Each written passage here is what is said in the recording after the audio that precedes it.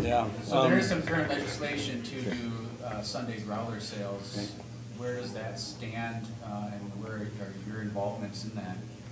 Well, we had, I was gone, but Badger Kolish, our head brewmaster, went down and testified with Roger Reinhardt before the House and the Senate. And I got a call from Rod. He kind of got me all fired up about that, and we got on the horn and took arms on that, and I believe it's going to get passed. It's my understanding, and my hope for it is. But I think, Tim, you ought to talk about the difference between microbreweries and brewpubs, because I think there's a big misconception out there when the Surly Law went in, for instance. And I know Fitger's has had that. They've taken up that fight the longest. We really push in personally is to try to get wholesaling for brewpubs. And Surly the same year was at the same Senate subcommittee, was there with their taproom bill, and that one passed, and there was just like a big sucking noise out of the room. Everybody left. All the beer activists like, yeah, we won. Got up and left. Half the table were all out there. Thanks. Yeah. The table of the senators were all I gotta take a whiz. They got up and left. And pretty soon, okay, next, Tim Nelson, you come, and I was in an empty room basically talking to people that were like, there really wasn't any interest, I say even by the public, to get pubs to have wholesaling. What it is now is, I support it. It's packaging breweries with the Surly bill or the taproom bill now are allowed to sell their beer, only their beer, yep, from their one location. So that's what they gain with that. right. So just so that everybody's clear on it, the benefit of the Surly Law or the Surly bill is that if you become a wholesaler of your product and you've got a brew pub, or you have a full-on production brewery, Yep.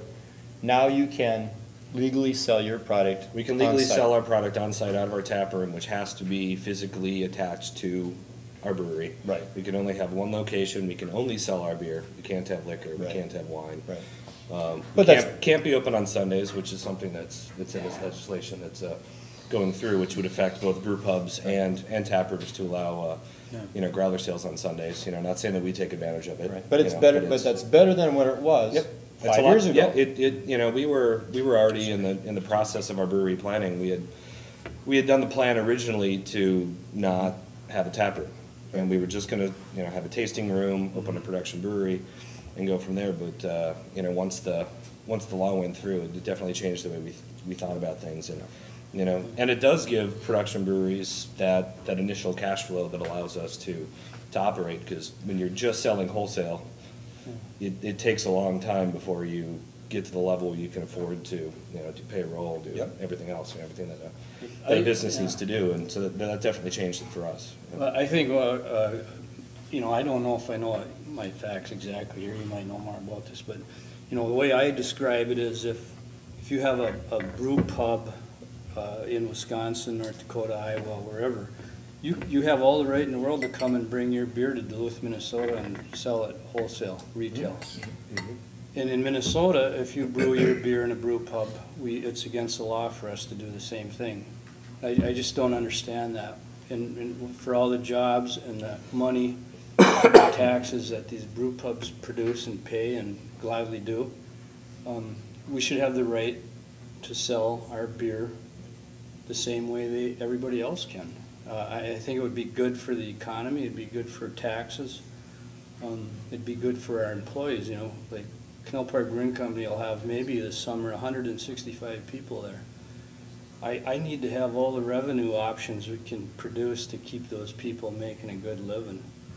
And that's my case, and that's why I'm so proud of Roger Reinhardt taking up the fight for the growler sales on Sunday. I think I admire him for that. You brought up a big one there. I've watched how many kids that you put through college work at your location. Not my kids. No, your surrogate children. Your surrogate children. And that's, like you said, you created a job for yourself. Yeah. Rocky, your family did the same thing. And I was at a crossroads a little bit later, damn, I wish I were 28 right now. That's a fact, Jack. At 48 to do this, 48, you know, yeah. okay. Try 58 and do it. That was 10 years ago, 48. Steve came out of a corporate environment and into a bad situation, by the way, like he's alluded to. It was post 9/11, and then the 2 o'clock license happened in Minnesota, and that just crashed our business model or Superior, and he stepped up, and it's, you know, all of us here, I mean, Bryon, in my whole neighborhood, man, that is so cool that you saw the potential in the west end of Duluth, long overlooked and forgotten, to come in and make a capital investment and create a scene.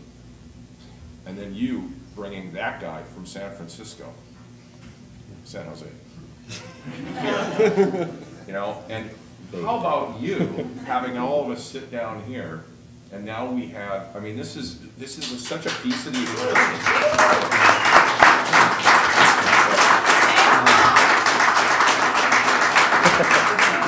So, do you guys see hope for changing the laws further? For example, getting rid of limits on brew pubs, and you know, just as we educate customers, a day-to-day, craft beers are more prevalent.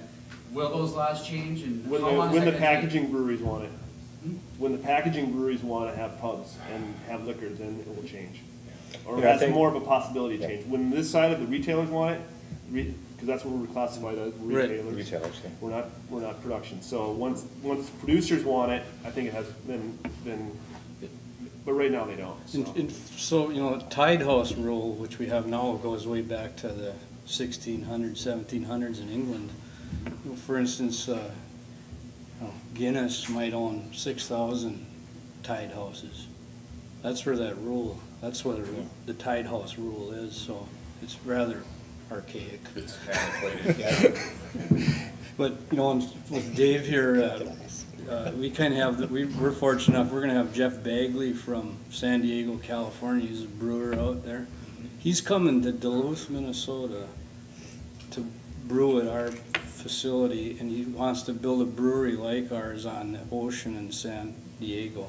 And I'm thinking, you know, like, when I was a kid, about 100 years ago, in the 70s, you know, we had to wait for California, anything, to come to McGregor, Minnesota about 3 years later. Yeah, so now we got California coming here to do what's going on in Duluth, so I think that's a pretty cool thing. That's a great segue Yeah. into my third question, and I'll open it up.